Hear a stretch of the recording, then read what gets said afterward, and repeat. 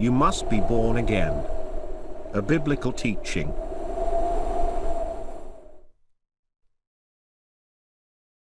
In the 1st century CE, Jesus said to a religious leader, "Do not marvel that I said to you, you must be born again." What does it mean to be born again? The Bible explains how those who have put their trust in Jesus Christ received him, and, to them he gave the right to become children of God, to those who believe in his name, who were born, not of blood, nor of the will of the flesh, nor of the will of man, but of God.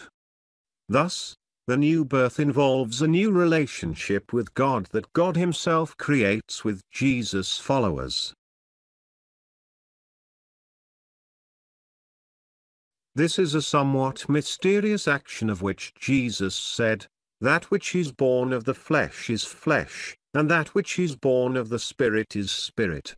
The wind blows where it wishes, and you hear the sound of it, but cannot tell where it comes from and where it goes. So is everyone who is born of the Spirit."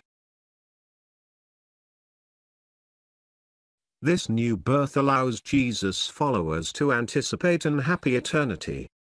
The Apostle Peter exclaimed, "Blessed be the God and Father of our Lord Jesus Christ, who, according to his abundant mercy, has begotten us again to a living hope, through the resurrection of Jesus Christ from the dead, to an inheritance incorruptible and undefiled, and that does not fade away, reserved in heaven for you."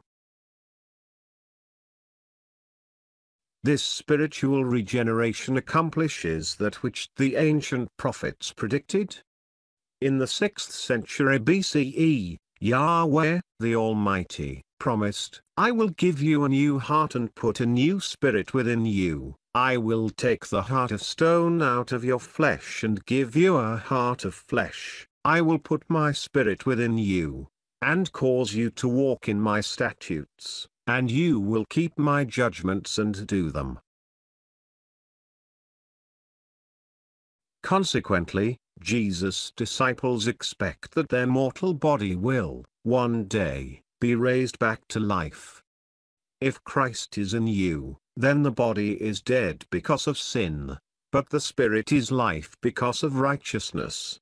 But if the spirit of him who raised Jesus from the dead dwells in you, then he who raised Christ from the dead will also give life to your mortal bodies through his Spirit who dwells in you. Furthermore, those who are born again begin to make 7 changes in their personal behavior. 1. They practice righteousness. If you know that he is righteous, then you know that everyone who practices righteousness is born of him.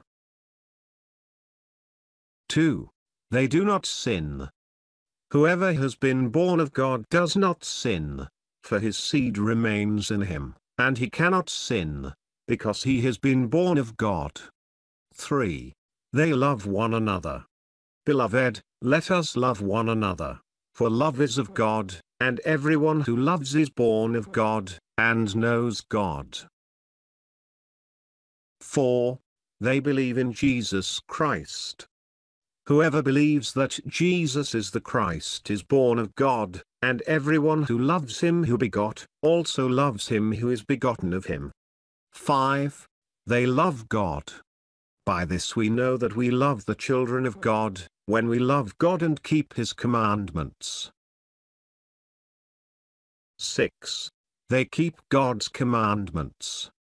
This is the love of God, that we keep his commandments, and his commandments are not burdensome, for whatever is born of God overcomes the world, and this is the victory that has overcome the world, our faith. 7. They keep themselves from the devil. We know that whoever is born of God does not sin, but he who has been born of God keeps himself, and the wicked one does not touch him. If you feel God moving in your life, then put your trust in Jesus Christ, the Son of God. Jesus has obtained for you, by his death, God's forgiveness for all that you have done, And, by his resurrection from death, he gives you eternal life. Do him the honor of getting baptized in his name, to be born again, and start keeping his commandments.